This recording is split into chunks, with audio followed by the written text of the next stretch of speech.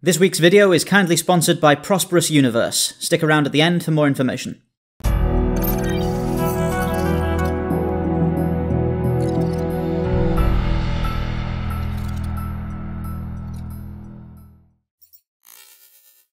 Hello everybody and welcome back to Spacedock. I'm Hujuana and today we'll be taking a look at space elevators, which I feel are often overlooked in science fiction, but for some very good reasons. They are used to carry cargo and passengers to and from space without needing to use energy-intensive rockets. So already we have one reason that space elevators get overlooked. They are simply not needed in sci-fi where any old hunk of junk can get to space.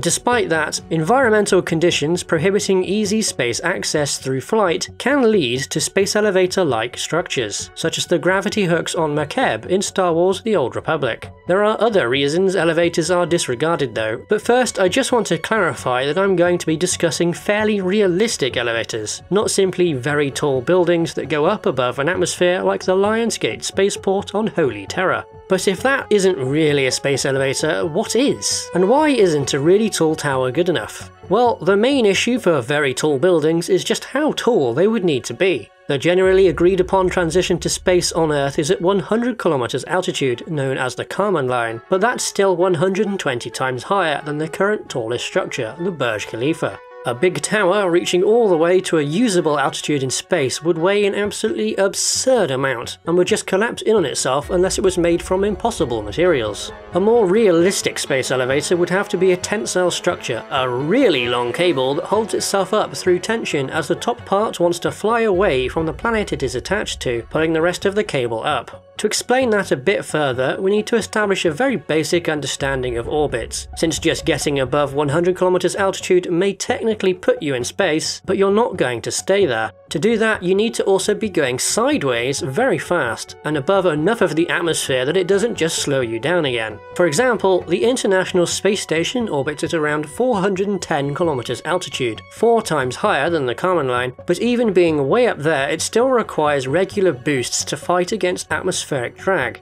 It travels sideways at 7.66 km per second, completing one full orbit around the entire planet in only 92 minutes. It's low enough and bright enough that you can often see it zooming overhead, and it's very easy to find predicted visible passes for your area. Despite this being an accessible altitude for rockets, it isn't very useful for a space elevator since you can't really run a line up to the ISS if it's speeding along at over 7 times faster than the SR-71 speed record.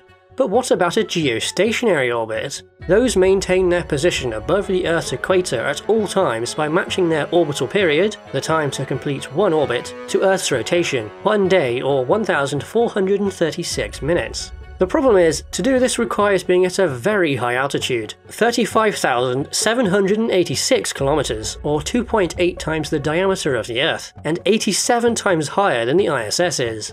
All we need to do is make a 36,000-ish kilometer long line and run it down to Earth. Easy, right? The center of mass of a tether that long would be halfway down its length, or at a semi-synchronous orbit with a 12-hour period. So our space elevator actually needs to have its center slightly above geosynchronous orbit, meaning a tether over 71,000 kilometers long. We can cut that down to something less insane by replacing length of cable above the midpoint with a counterweight of equivalent mass, like a space station or big asteroid or something. We can also use that asteroid, if we use one, as a convenient source of material to build the cable as well, so that makes things a bit easier. Now we have our ridiculously long cable made out of a material just barely within the realms of being physically possible, unlike the structural impossibility of the really tall tower. This cable hangs in a precarious balance between tension and gravity, loosely anchored to the equator of the Earth at one end and with a counterweight at the other. Elevator cars or climber vehicles or whatever you want to call them spend hours or days going up and down its length, hopefully without people falling out along the way. This elevator has given the planet very easy access to orbit and beyond, eliminating the need to use rockets to get material to and from space. But if we had the capability to make such a thing in space, surely we'd have a fairly robust space industry already. In my opinion, it doesn't make a great deal of sense to ship things up to space that can be found in space, or vice versa. Though I suppose it would take a long time for space industry to be able to compete with the output of an entire planet. Another issue is that the cable is a massive hazard in the way of practically every other object in orbit, requiring constant adjustment of orbits and the cable to ensure they never ever collide. Smaller objects would certainly come off worse in such a collision, but larger objects like space stations would pose a serious risk to the cable. But what happens when the cable breaks? Well, that depends on just where on the cable's length it gets severed, as the forces present on each of the broken parts would vary wildly. The new Mombasa orbital elevator snapped just a couple of kilometers above the ground after it was damaged in Halo 2. This allowed the top part to drift upward into an unstable orbit, leaving the bottom part and its support structure to fall onto New Mombasa and the surrounding area. If you cut the cable somewhere above the midpoint, the top part and counterweight would go careening off into a wild orbit, leaving the rest of the cable to fall down on Earth. But it wouldn't all fall in one place. At minimum, this length of cable would be 36,000-ish kilometers long, and now has nothing keeping it at geosynchronous speed, and nothing holding it up. Just like our semi-synchronous too short idea earlier, its orbital period would now be less than a day on Earth. It would start moving forward in relation to the ground while also falling down, wrapping itself around the planet, leaving devastation in its wake.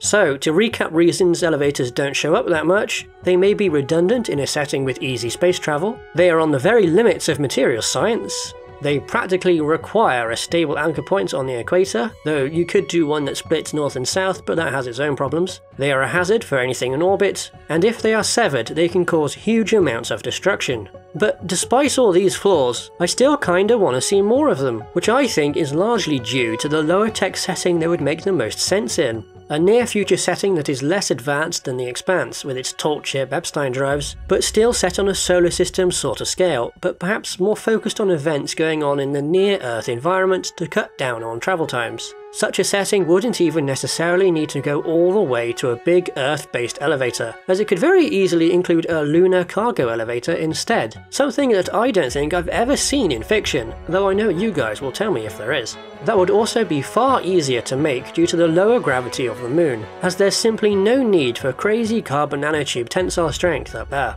If there was no elevator on Earth, that would also be a great excuse to include a related technology, momentum exchange tethers, aka skyhooks, long spinning cables that yeet their payload, transferring kinetic energy and reducing reliance on regular rocket engines. I suppose what I really want though is just some tougher science for spacecraft in fiction, and I think there's an appetite for that as shown by The Expanse and For All Mankind. That near-future gap between our current capabilities and whizzing around the solar system in days is fertile ground for popular fiction like TV shows, films and video games to explore. With good characters and a compelling story, perhaps one about those issues with a space elevator, I think something really neat could be created.